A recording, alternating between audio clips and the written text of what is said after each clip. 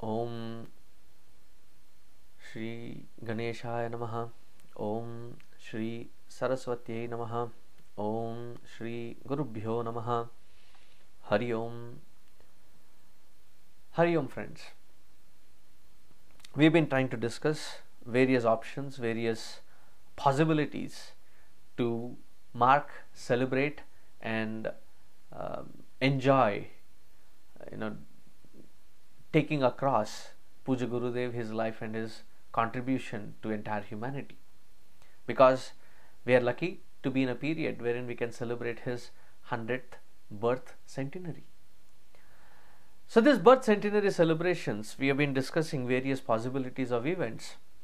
One of the events that we could organize, which could create a lot of awareness about this centennial celebrations, is by organizing, like we already are in a habit of having walkathons, marathons, readathons, shlokathon.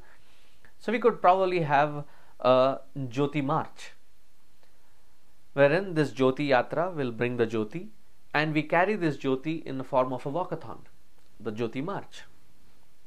The idea is, we could use that format for various fundraising events or awareness campaign, but our purpose is to bring in more awareness about Gurudev, his life and his contribution to this entire society, entire humanity. So we could organize wherein we could invite various Hindu organizations, various temples, various language-based Indian groups like the Ata, Tana, Gujarati Samaj, Kannada Sangha, various such groups together, and so that we all participate in this event, so that the awareness that this 1 year, rather just about more than 1 year, about 15 months, will be celebrating and marking Gurudev's 100th year all across 50 centers in North America.